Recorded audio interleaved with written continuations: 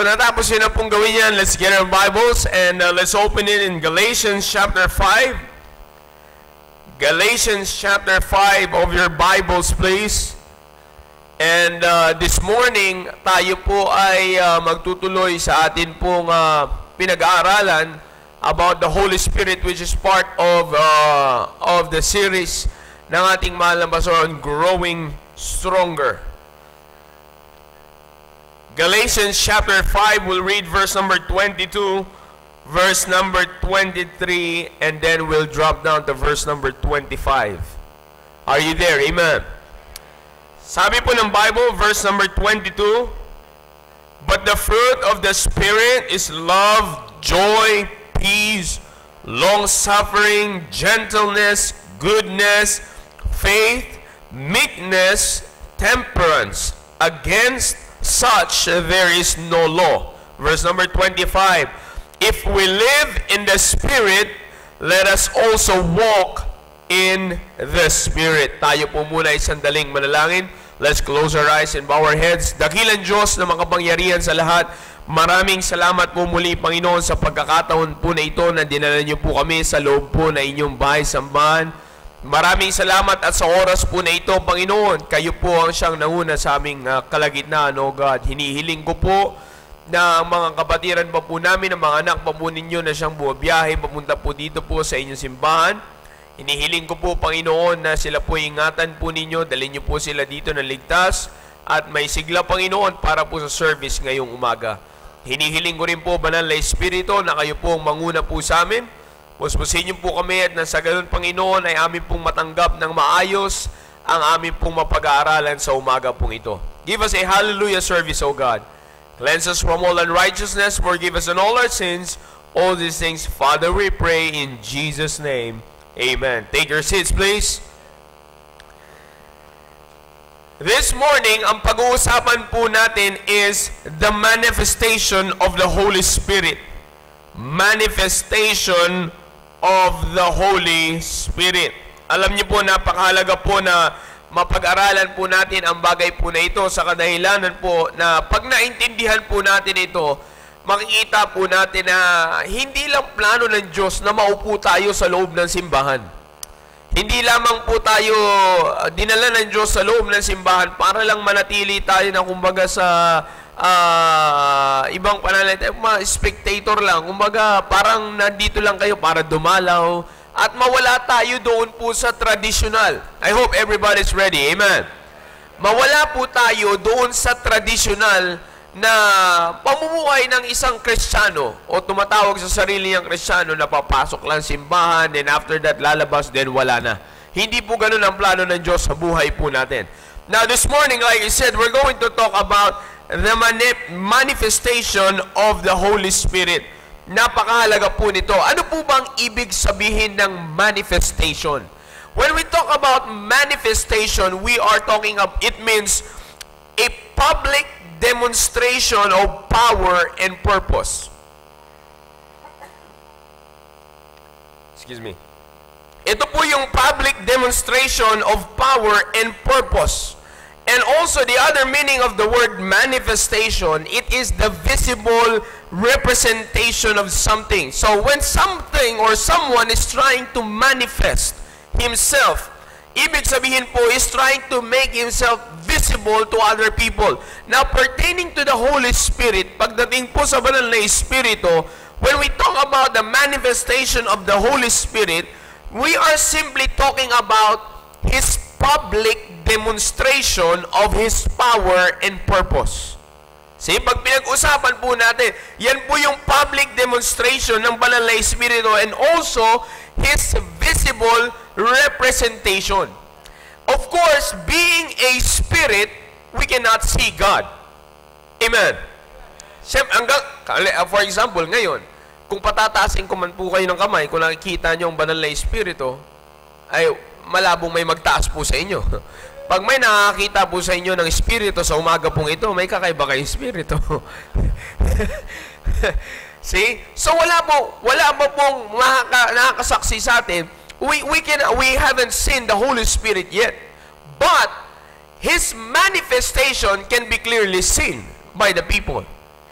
See, we're able to see, or we can witness the manifestation of the Holy Spirit. Sa paano pamaraan niya po ito ginagawa? Of course, first is by indwelling to a physical being. Kailangan mag-indwell ng banal na Espiritu o manahan ng banal na Espiritu sa isang physical na tao o sa isang tao. Of course, when we talk about indwelling, the suited physical being where a Holy Spirit can indwell Himself, wala pong iba kundi sa isang tao lamang na ligtas. Ang banal na Espiritu lamang po ay nananahan sa taong ligtas. So that's why when we accepted the Lord Jesus Christ as our Lord and personal Savior, that is the time na ang banal po na Espiritu ay nanahan po sa atin. Kaya nga po, once we got saved, meron na po tayong banal na Espiritu. But yung binasa po natin na fruit of the Spirit will not automatically come out from us. Okay? Hindi po yan automatic na pagka tayo po ay naligtas, automatic lalabas yung fruit of the Spirit sa atin.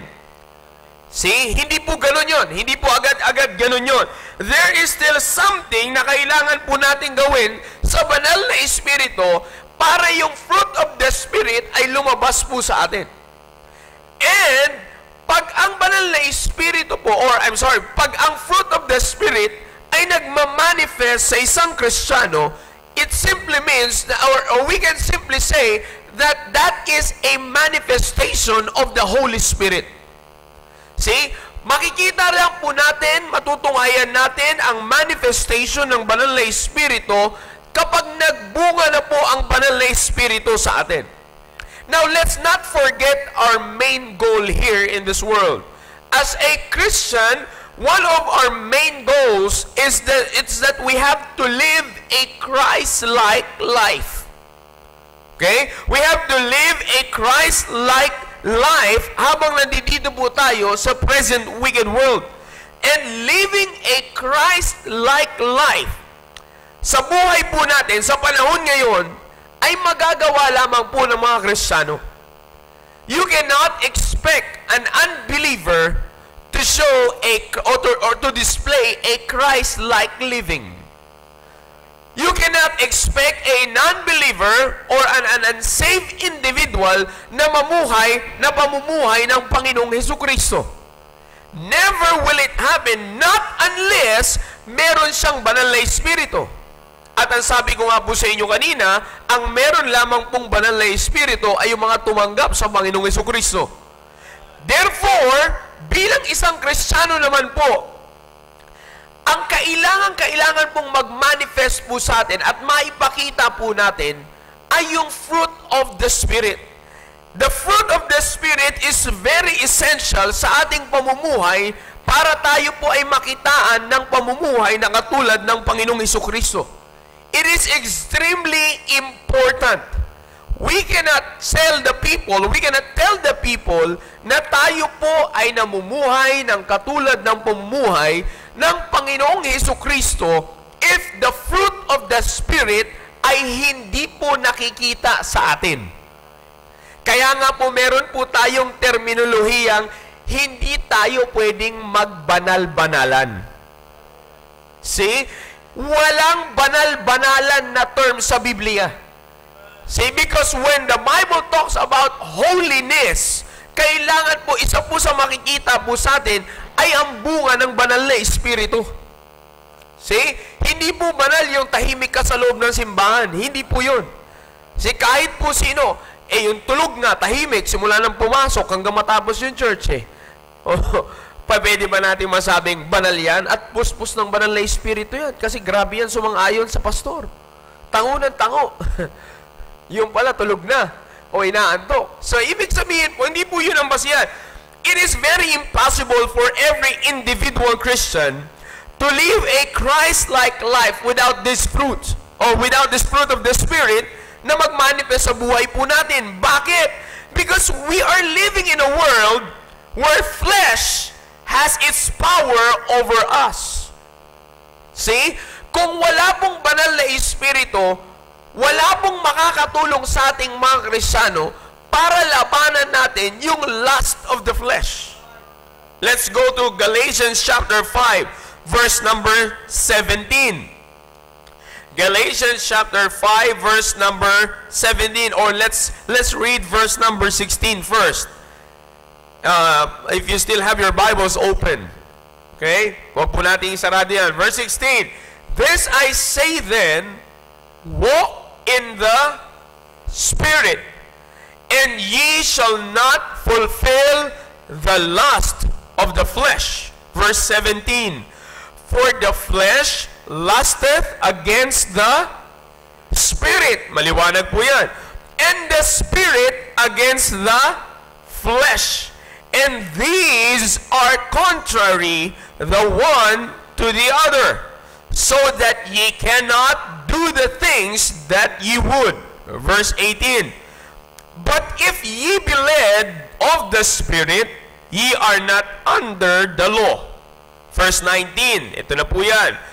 Now the works of the flesh are manifest, which are these: adultery, fornication, uncleanness, lasciviousness, idolatry, witchcraft, hatred, variance, emulations, wrath, strife, seditions, heresies, envyings, murders, drunkenness, revelings, and such like, of the which I tell you before, as I have also told you in time past, that they which do such things shall not inherit the kingdom of God. So kung titingnan po natin, mga kapatid, kung titingnan po natin maigi, napakadami po na nakalista po dito sa Biblia that are works of the flesh.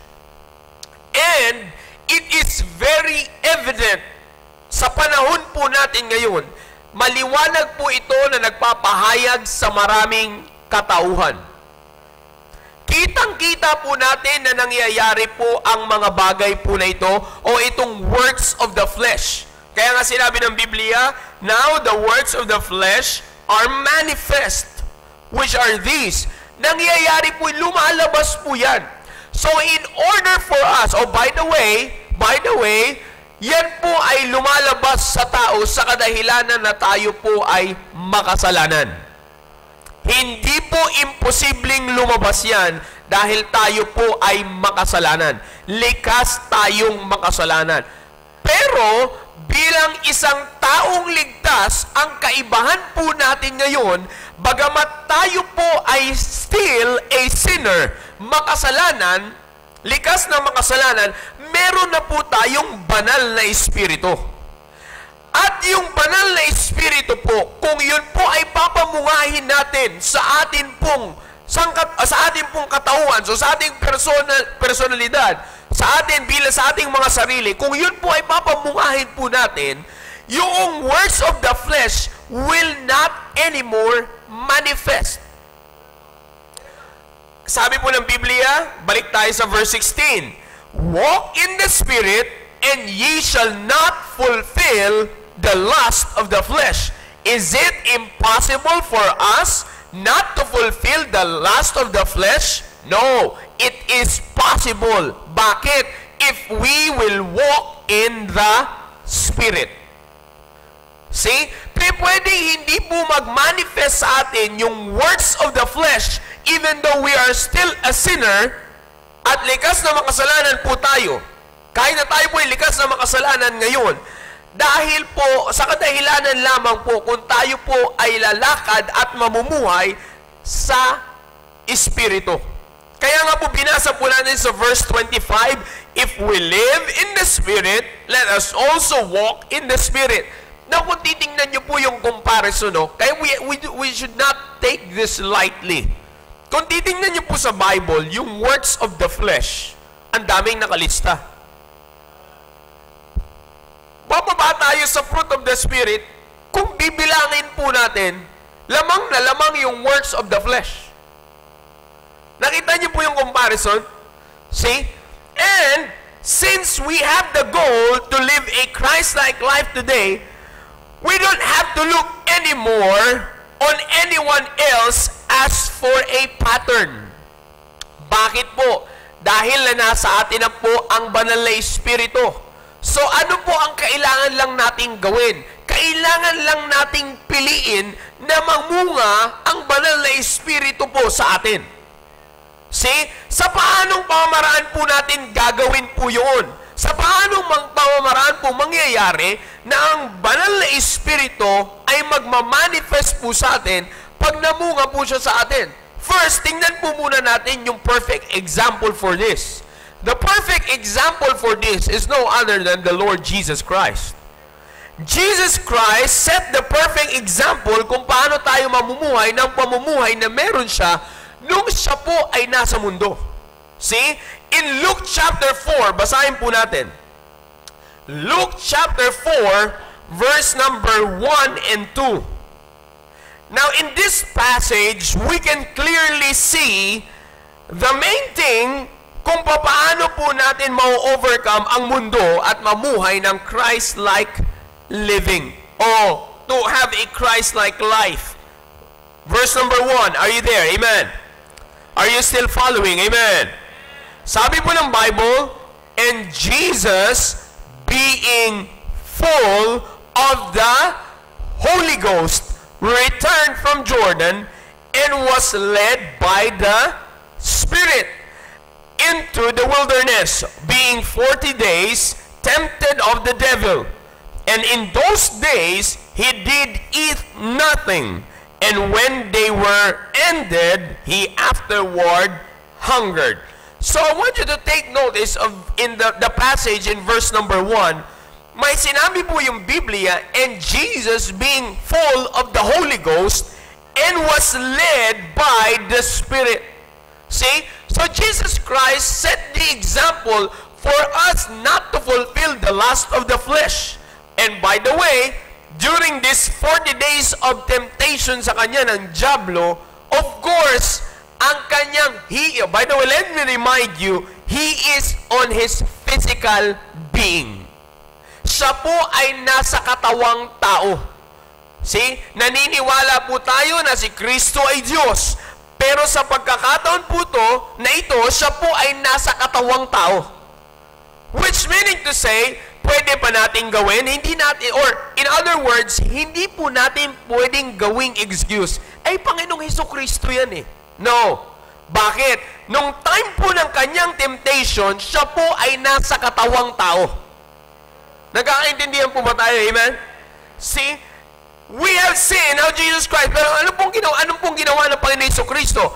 He was full of the Holy Ghost. Siya po ay puspos ng banal na Espiritu. We have seen how Jesus Christ, kung babasahin po natin ito, He overcame the temptation. And yun po ay sa kapamaraanan na siya po ay puspos ng banal na Espiritu. Same thing with us, kailangan din po natin maging full of the Holy Spirit or filled by the Holy Ghost para tayo po ay makapamuhay at makalakad ayon sa Spirit.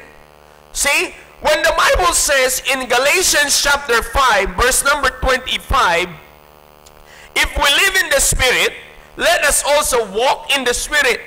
Walking in the Spirit means conforming in the Spirit.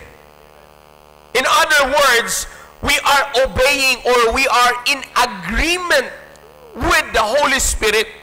Kaya po pag tayo po ay namumuhay sa Espiritu, ibig po sa banal na Espiritu, ibig po sabihin, tinan niyo po ibig po sabihin, tayo po ay nag-obey, tayo po ay willing na sumunod, at tayo po ay nag-a-agree.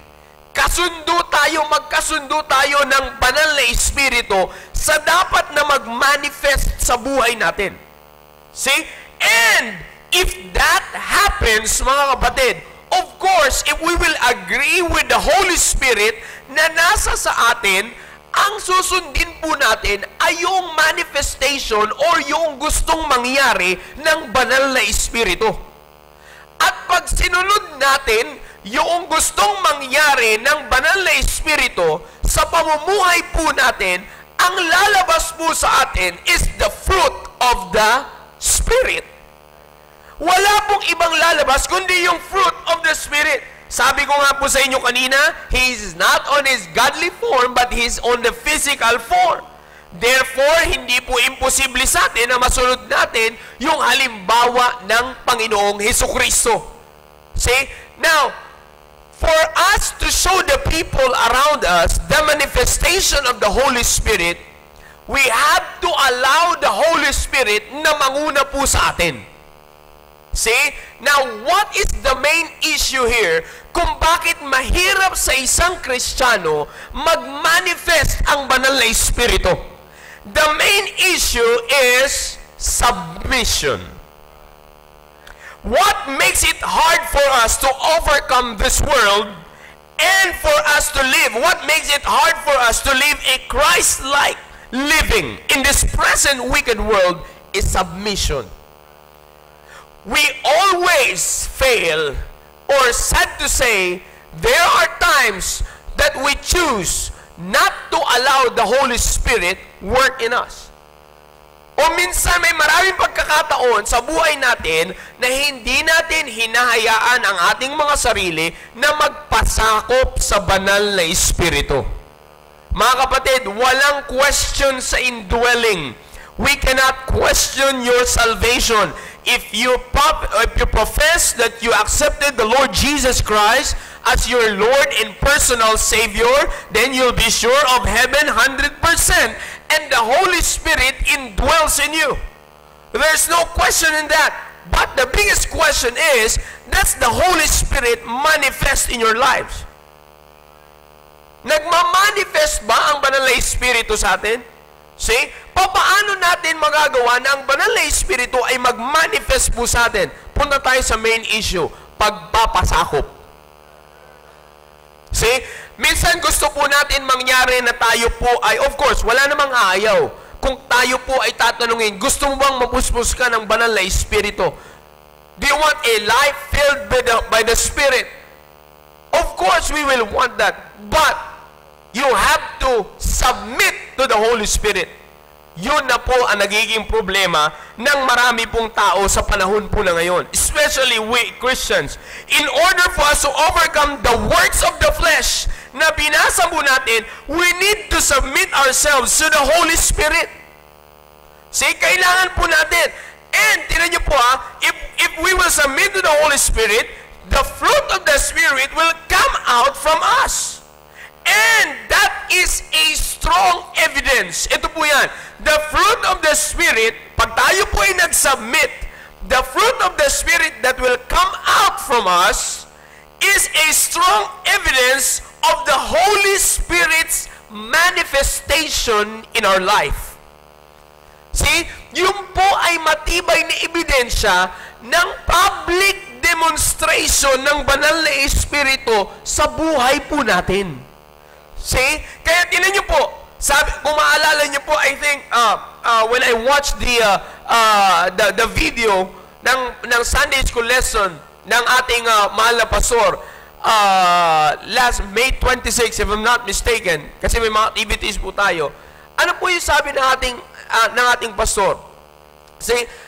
Lahat po tayo, ang sabi mo ng ating mahal na pastor, mahirap na tawagin natin ang sarili nating espiritual kung hindi tayo nagpapasakop sa banal na Espiritu. See? The reason kung bakit lumalabas, ito po yan, if we will come to a point na nandiyan po sa atin yung hatred, nasa atin yung strife, nasa atin yung envyings, nasa atin yung jealousy, see? Nasa atin yung works of the flesh. Pag yan po ay gusto nang mag-manifest sa atin, but we allow to submit to the Holy Spirit, mapapalitan po yan ng fruit of the Spirit. See? So, nakikita nyo po? So, pag nangyari po yun, mapapakita natin sa mga taong nasa paligid natin, nakitang-kita nila sa buhay natin, ang trabaho, ang kilos, at ang Diyos sa ating pamumuhay. Bakit? Because of the manifestation of the Holy Spirit. And the truth of the matter is, pag nag-manifest po sa atin, sa buhay po natin, yung Holy Spirit, hindi lang naman po siya. See? Remember, these three are one. They are in unity. So pag nagmamanifest sa buhay natin ang Holy Spirit, the people can also see in our lives the Lord Jesus Christ. And of course, if they can see the Lord Jesus Christ, hindi naman pwedeng maisantabi ang Diyos Ama. Nakikita niyo po? So in other words, God is manifesting in our lives if we will submit to the Holy Spirit. Anong ebidensya? The fruit of the Spirit. Nakakaintindihan po ba tayo? Amen? Again, balikan po natin. What do we mean by manifestation? Public demonstration. People around us cannot see or cannot understand who the Holy Spirit is. But we can show it to them by allowing the Holy Spirit to manifest in our life. Sa paanong pamamaraan siya magmamanifest? Let us submit to the Holy Spirit. Now, tingnan niyo po, ano pa po ang magiging kasunod nito? Para tuloy-tuloy ang ebidensya. Ito po yan. Pag nag-submit tayo, nag-indwell ang banal na Espiritu, we allow the Holy Spirit to fill us. See, we submit to the Holy Spirit. Pag nag-submit tayo sa Holy Spirit, lalabas sa atin, mamumunga sa atin ang banal na Espiritu, and here comes the fruit of the Spirit. And that fruit of the Spirit will then push us to involve in the ministry of the Lord Jesus Christ. Kaya nga po, going back to His story, doon po sa story ng Panginoon Jesucristo, in the book of Luke, sa temptation po ng Panginoon Jesucristo, after the temptation, He then proceeded to Galilee to preach and to teach. Tingnan niyo po, Luke chapter 4, verse number 14. Luke chapter 4, verse number 14. And verse number 15. Are you there? Amen. Are you still following? Amen. Sabi mo ng Bible, and Jesus returned in the power of the Spirit into Galilee, and there went out a fame of Him through all the region round about. And He taught in their synagogues, being glorified of all. So what we can see here is that after the temptation, before the temptation, being filled, being full of the Holy Ghost, He was led by the Spirit. Nakikita niyo po yung involvement ng banal na Espiritu sa Panginoon Jesucristo. After He survived the temptation, see? After He survived the temptation with the power of the Holy Spirit, sabi ng Bible, and Jesus returned in the power of the Spirit into Galilee. It is the Holy Spirit that led Him again to His task or to His ministry here on earth, and that is to teach and to preach. Maliwanag po yung sinabi dyan sa verse number 15.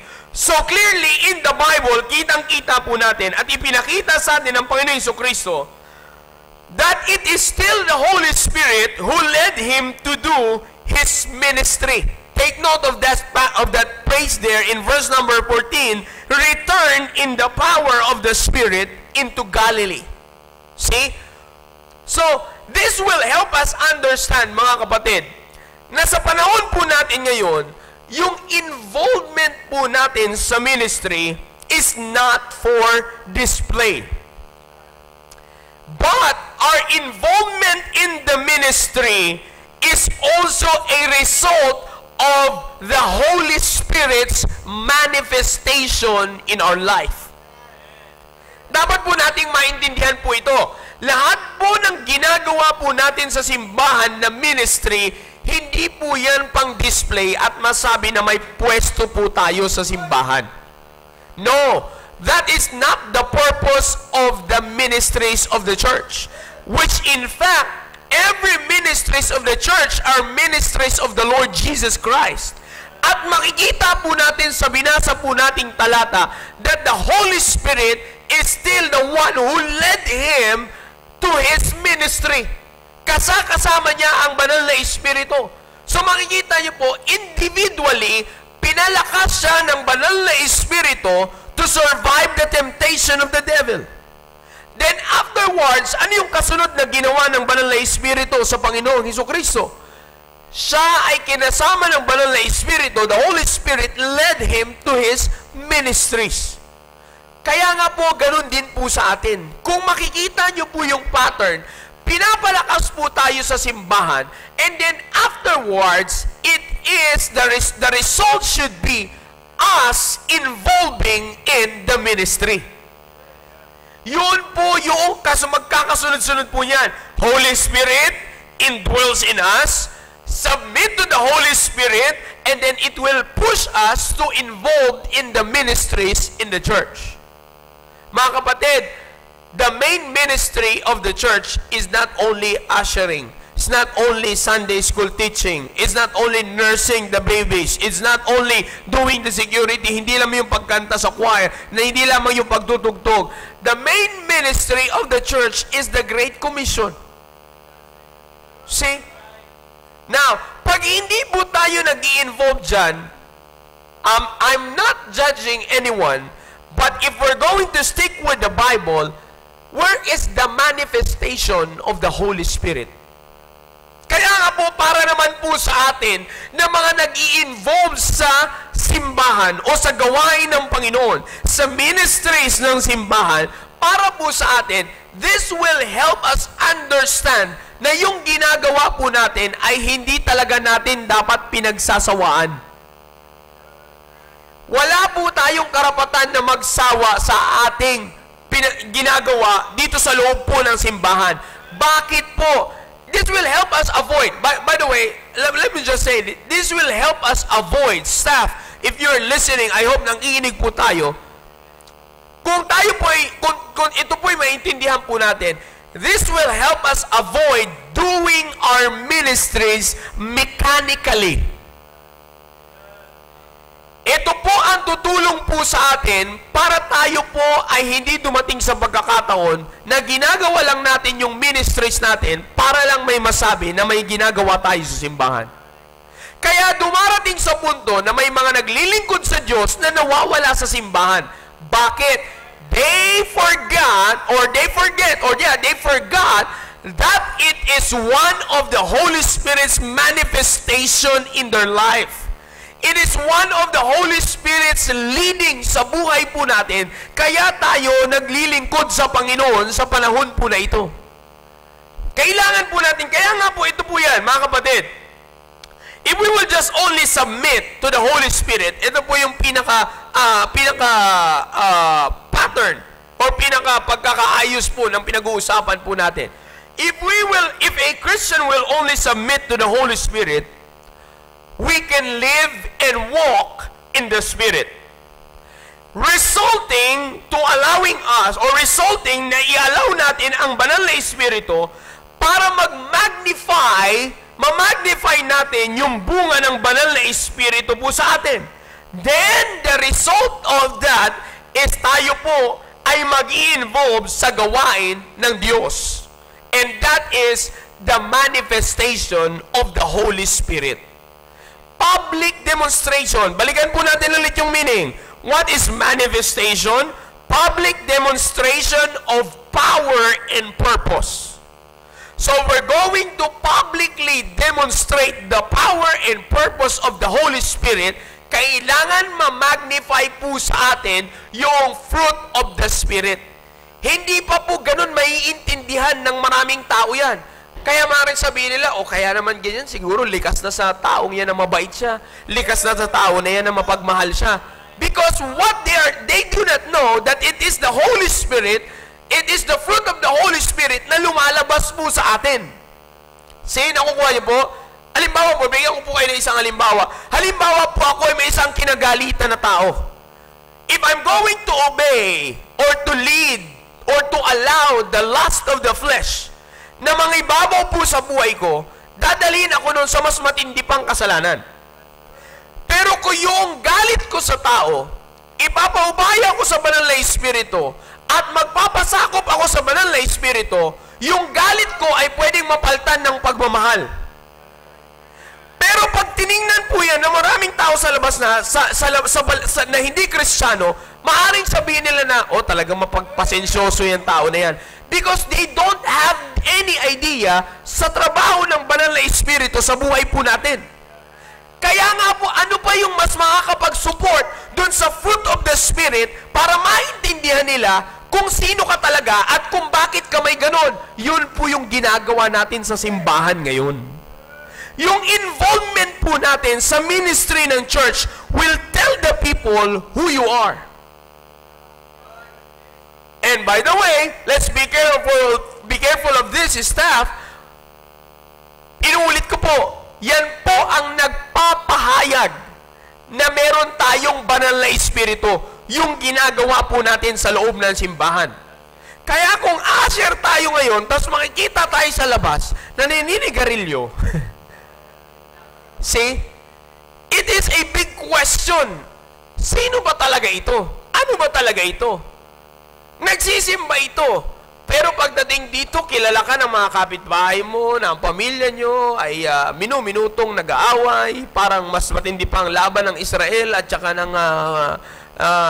mga kalaban ng Israel ngayon. Mas matindi pa ang bombahan sa bahay ninyo kaysa sa mga labanan ng mga sundalo. See?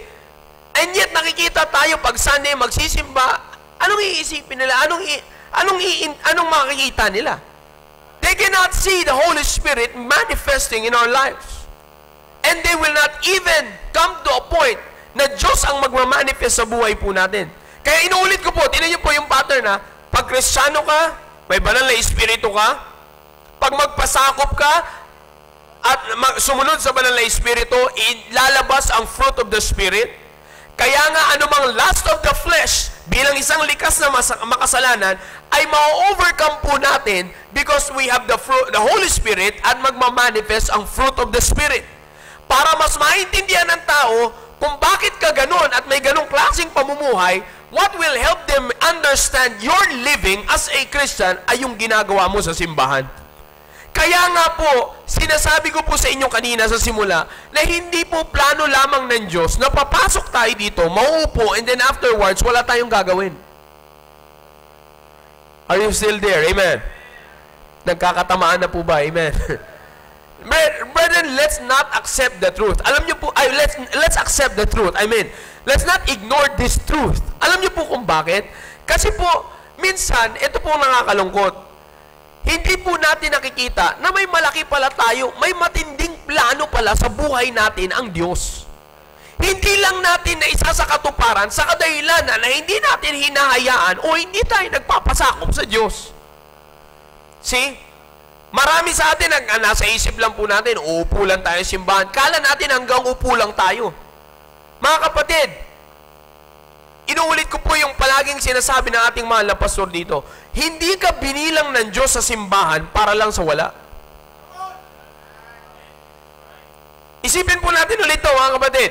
Hindi po tayo hinayaan o pinahintulutan ng Diyos na maging parte ng kanyang simbahan and then hanggang doon na lang. Wake up, brethren. Amen. See? Ano pong ibig ko sabihin? Hindi po ba napakaganda? Naisipin po natin ngayon na dinala ako ng Panginoon, pinaintulutan ng Panginoon na ako'y mapabilang sa kanyang simbahan kasi may plano siya sa akin. Meron siyang paggagamitan sa akin. So, paano ko malalaman kung ano ang paggagamitan sa akin ng Diyos? Magpasakop ka sa banal na Espiritu. And then later on, you will know, sa pagpapasakop mo, dadaling ka niyan sa paglilingkod mo sa Diyos. At pag-i-involve mo sa simbahan ng Diyos, then you will know kung anong plano sa inyo ng Diyos. See? Again, let me remind each one of us, brethren, the manifestation of the Holy Spirit in our life ay kung ano po ang ginagawa natin ngayon. See? Hindi po, mga kapatid, ito po yun. I'm almost done. Hindi po pwede na sasabihin natin na may fruit of the Spirit tayo and yet wala tayong ginagawa para sa Diyos. Are you listening? Amen? Imposible po yun. If I'm going to tell you, and I'm going to brag, na I have the fruit of the Holy Spirit, I have the fruit of the Spirit, and then you will just see me sit every Sunday, nakaupo lang dyan, sa pews, and then afterwards, wala naman akong ginagawa para sa Panginoon. Will you believe me that I have the fruit of the Spirit? Can you see the fruit of the Spirit manifest in my life? Hindi. Hindi. See? Magkakadugtong po yan. Kaya makita po natin, ang ganda ng plano ng Diyos sa buhay natin eh. Walang tigil. Nakuha niyo po? Tinan niyo po, siyempre, lugi naman ang Diyos. Magpapapako siya sa krus, ililigtas tayo sa kabayaran ng kasalanan natin, hanggang dun lang. Kung tayo po ang lulugar sa Diyos, papayag ba tayo hanggang dun lang? Hindi. Pinili ko nang mailigtas ito, si Brother David, kailangan may plano na ako sunod-sunod. See? Niligtas ko na rin lang, hindi ko pa siya tutulungang may ayos yung buhay niya. Di para lang ako nagpapansin nun. Nakuha niyo po yung point? See? Kaya nga po actually, in the beginning of the book of Acts, makikita po natin, ang marami pang ebidensya, when it comes to the New Testament churches, na ang Holy Spirit, pinuspusin na ng banal na Espiritu at nagkaroon ng great results ang gawain ng Panginoon. That's why if we are a member of this church, let's check ourselves once again, brethren. How's the manifestation of the Holy Spirit in us? Siyasatin po natin, ngayong umaga, siyasatin po natin ang ating mga sarili. Kamusta ang manifestation? Does the Holy Spirit, can the people see the manifestation of the Holy Spirit in my life? Maganda pong tanungin yan. Kasi kung plano po nating lumago, at plano ng Diyos sa simbahan natin lumago, kailangan nating tanungin yan sa ating mga sarili. Again, sabi ko nga po, huwag po tayong maniwala sa paniwala, pinibigay ng dyablo pinifeed ng dyablo sa ating isipan. Nauupo ka lang dyan, and then afterwards, wala nang plano sa iyo ang Diyos. Like this morning, hindi tayo pinapasok ng Diyos sa loob ng auditorium na ito para lang sa wala.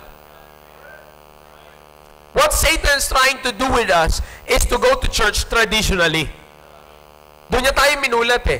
But the truth is, hindi yun ang gusto ng Diyos. Kaya tayo pinapasok ng Diyos dito para mahubog pa tayo ng salita ng Diyos at umunlad pa tayo sa buhay natin bilang isang Kristiyano. Spiritually. I'm not talking about materially or physically. Para tayo ay lalo pang mamunga, para tayo pa ay lalong umunlad, magkaroon ng success sa buhay natin, kailangan niya tayong palaguin bilang Kristiyano. And it is the work of the Holy Spirit na dapat para tayo it is the work of the Holy Spirit para tayo po ay patuloy na lumago. See? Kaya nga po tinan niyo po, isipin nating maigi. Kada pasok natin sa simbahan, anong gusto mangyari ng Diyos? Every time na papasok, ngayon, nakaupo tayo dito, aircon, binigyan tayo ng maayos sa pinagtitipunan ng Panginoon, bagamat sumisikip na sumisikip yung lugar, anong plano ng Diyos? Bakit ka nakaupo ngayon sa pew na yan, sa umagang ito? Bakit ka nakaupo dyan? Anong plano ng Diyos? May plano ba ang Diyos sa'yo? Itanong po natin lagi yan sa sarili natin. Ang Diyos hindi nawawala ng sagot. Itanong natin yan, bakit ako pinaupo ng Panginoon? Bakit ako ginising ngayong umaga? Pinagbihis, pinasakay sa jeep, pinapasok sa aircon na auditorium, pinaupo para makinig. Bakit? Anong plano ng Diyos? Anong purpose ng Diyos? See? Laging may purpose ang pagpunta natin sa simbahan. Hindi tayo bilang dito na wala. Kaya nga po, pag maintindihan po natin, para malaman natin yung purpose, para malaman natin kung saan tayo gagamitin ng Diyos, magpasakop tayo sa banal na Espiritu. And His manifestation in us will let us see kung ano talaga ang plano ng Diyos sa buhay natin. I hope our lesson for this morning is clear. Amen. Tayo po magsitayo lahat at tayo po ay manalangin. Dakilang Diyos sa mga pangyarihan sa lahat, maraming salamat po Panginoon sa oras po na ipinagkaloob niyo po sa amin. Salamat po Panginoon at sa oras po na ito, muli po naming nakita ang katotohanan na meron po kayo para po sa buhay po namin. Banal na Espiritu, patuloy niyo po kaming pangunahan sa mga natitira pa po naming gagawin for this morning, O God, and fill us, Holy Spirit. We're asking you to please influence us this morning and continue to give us the right attitude towards our service. All the glory belongs to you, O God. And once again, please cleanse us from all unrighteousness. In Jesus' name we pray. Amen. Remain standing, please.